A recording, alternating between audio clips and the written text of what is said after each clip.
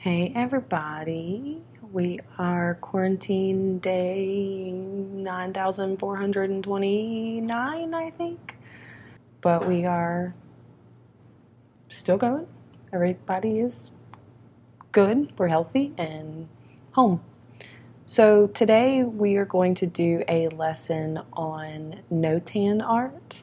Notan is the combination of light and dark used in Japanese art. The style was introduced to Europeans in the 1800s. It is a concept used in a variety of types of art. The main concept of a good design in Notan has a balance of both light and dark. So we're going to get started today making a simple Notan design using white paper, black paper, a pencil, scissors, and a glue stick. To get started, we're going to create a small square using our black piece of paper. So I cut my construction paper in half, so this is half of a piece of a construction paper, and then I folded it so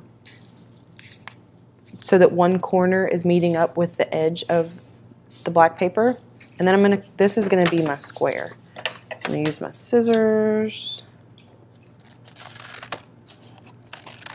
and cut this out. So now we have a square. And I'm also going to fold it this way to where those two folded corners meet up, to where whenever we open it up we have this.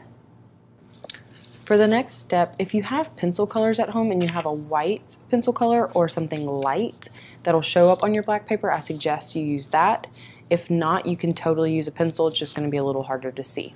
Now what we're going to do is we are going to draw some different designs and shapes from the edge of our paper towards the middle and then back towards the edge. They can be organic shapes from your imagination or inspired by nature, or they could be geometric shapes. You can create objects if you want, like a leaf or a flower, but the idea is that we're going to make sure that we're always starting at the edge of our black paper, going in towards the middle, and then back down. And we're going to do this on all four sides. So I'm going to start here and do some designs going up this way, start here, go this way, start here, go this way, and so on.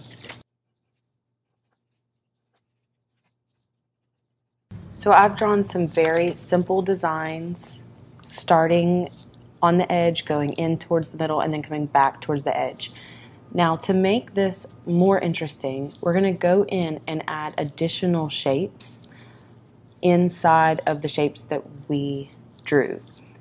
Again, make sure that you're starting on the edge, going in towards the middle, and then coming back towards the edge.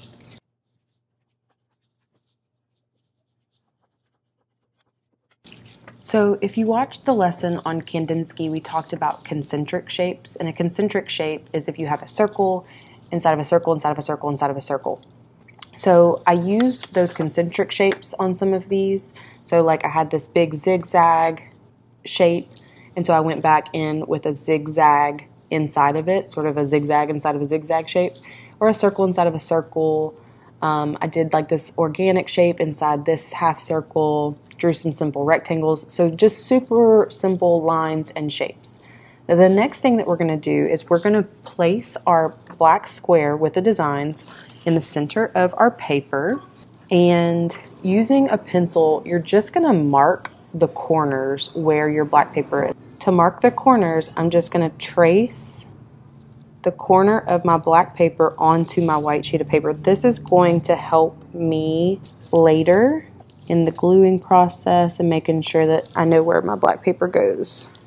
The next step is to cut. So I'm going to start on one side of my paper. I'm going to start with my biggest shape. So now that I have my shape cut out, I'm going to place my black paper back within its boundaries that I drew when I traced the corners. And the idea is that if I place this back like a puzzle, you want to flip it open like a book. And this is how it's going to be glued. but I still have some shapes to cut out of this. So whenever I cut these tiny rectangles out, I'm going to flip them the opposite way, again, like a book.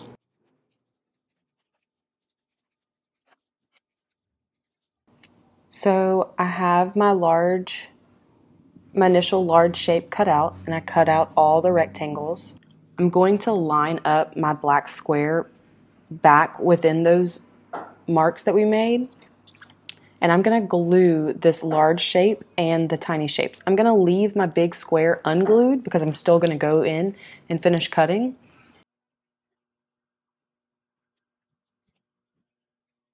So I have my first shape glued, and now I'm going to go in and glue all the rectangles. I have this stuff glued. If I were to take my square off, this is what I've got. And you'll notice that all of my shapes kind of line up on this imaginary line. So that's what that book flip was. We had our black square, well, hello. We had our black square like this. Our first shape, this one, we took from here and then flipped it here. And then we took these shapes and then we flipped them back to where everything's still lining up. And I still have my corner marks. So I'm going to go ahead and do another side. So I completed the cutting and gluing for another side. So this is what I have now. And this is going to fit right here. Once I'm done cutting, we're going to glue that down. So I'm going to keep going.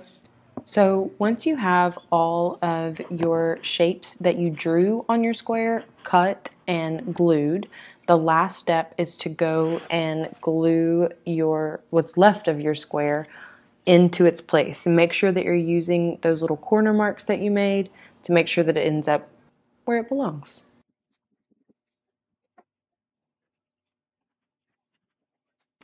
So now you have a completed Notan design.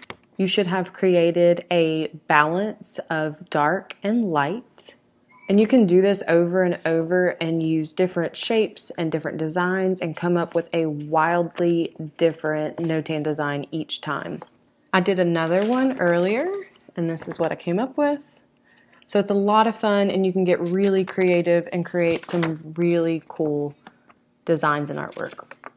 I hope that you enjoyed this lesson, and I will be back with another lesson really soon.